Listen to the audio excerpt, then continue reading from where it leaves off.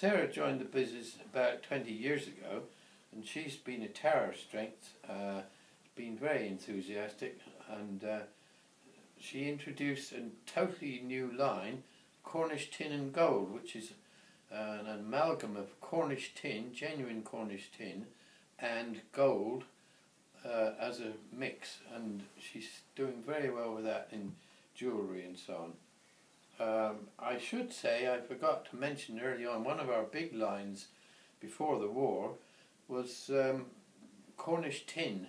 We had Cornish tin, all sorts of things, tankards and tea sets and all sorts of things made of Cornish tin, and that was very well received. And of course we supplied lots of tankards to the Cornwall School of Mines in those days, and they ended up all over the world, these things. But I think the future lies in this Cornish tin and gold, which is a totally different line and exclusive to us. And also, I think what's kept the firm going so well is very, very good staff we've had over the years, extremely helpful people, and they've been very loyal and faithful, and we've been very fortunate. So there we go.